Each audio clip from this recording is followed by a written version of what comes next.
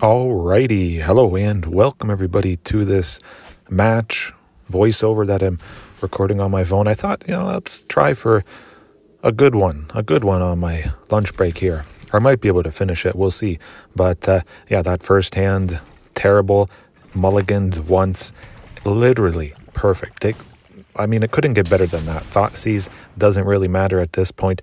I've got a Sunken, I've got a castle in a forest. There's nothing they can do because Thoughtseize, of course, can't get rid of a land.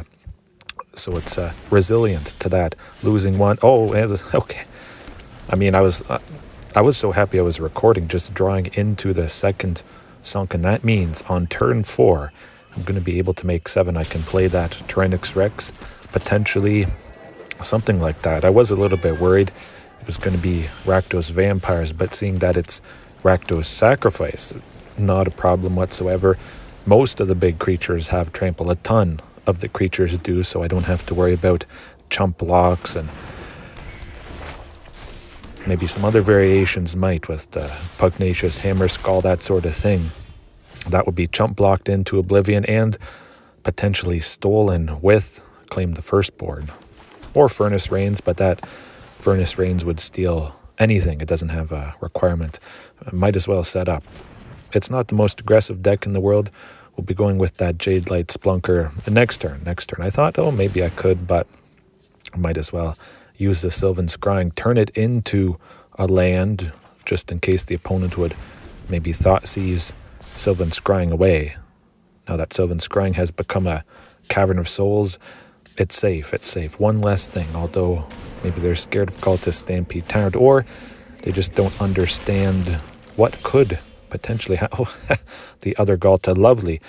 I must say, I have been thinking of increasing Ghalta Primal Hunger, maybe up to 2 copies, because it does continue to be quite impactful. I don't really need to see it all that often, but maybe just a touch more than 1 copy there. Simply digging with that big Splunker.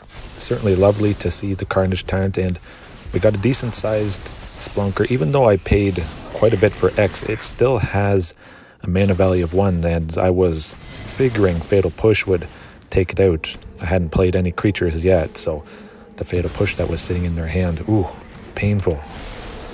It certainly looks painful, but when you can do what I'm about to do, you buy yourself enough time, that's for sure. They're not busting through that.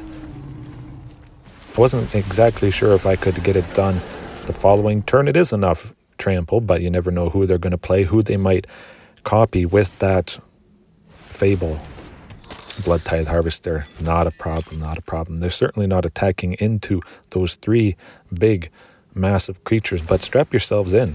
It's gonna get good. You're about to see absolute devastation in the face of anything anyone can do, not just Rakdos Sacrifice. I'm about to make a ton of power. Oh boy.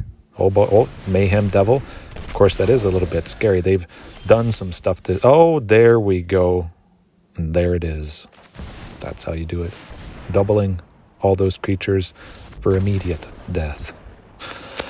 Scary stuff, but straight up switch out the Splunker, which dies pretty easily for that Culling Ritual. Culling Ritual, specifically against Rakdos Sacrifice, would decimate the main things that the deck does. The treasure tokens, Bloodtithe Harvester, the cat, the oven, the goblin, all of it. So it really brings them pain. If they get an oven and the cat online pretty quick, that can be quite scary, but hitting the Culling Ritual, possibly. I could see in a lot of cases, I could be making 6, 7, and even 8 facing off against this deck. Oh my goodness, they must be feeling pretty scared, pretty bad, knowing that there are so many massive creatures. They got to be pretty much on point, but I felt quite fantastic, recovering quite nicely after mulliganing once in the first game, and that hand, of course, very, very reasonable. Thoughtseize usually gets rid of Up the Beanstalk, but 3 lands, one of those lands being Castle Garenbrig.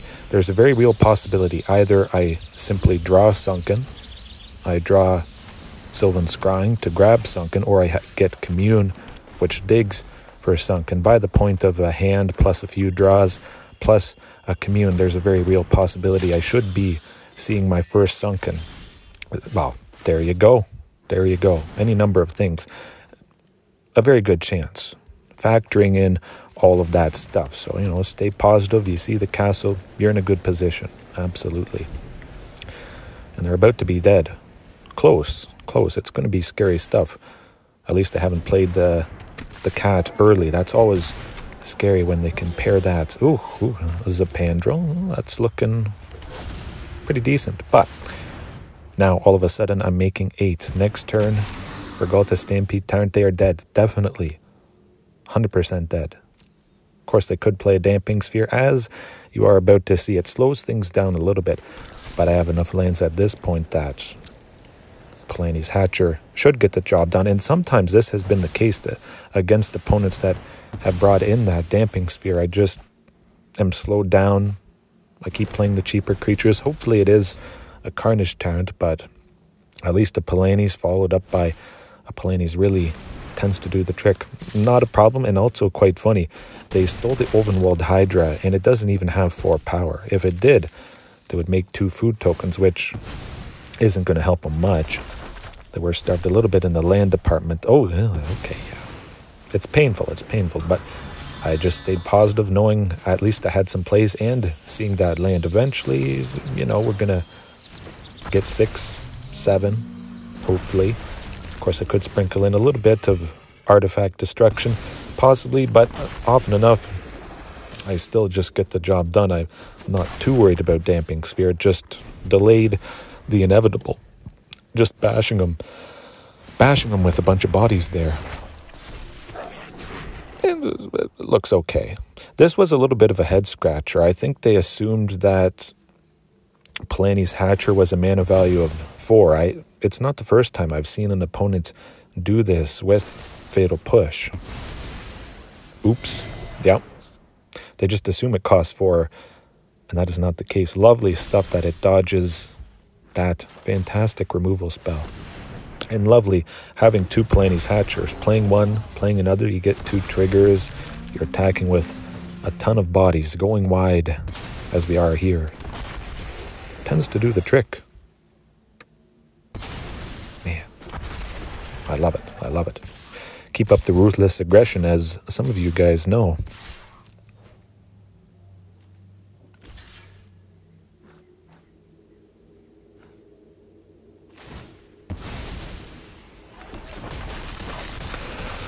Oh boy, what is it going to be? Oh, they're down to 1.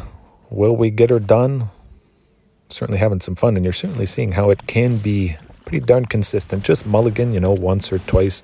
You're going to get a fantastic package of lands that is going to make it happen. Or you just believe in, you know, and you factor in how many chances to see the stuff, to see a specific land. All right, take a bite out of that like button. See you next time. Peace.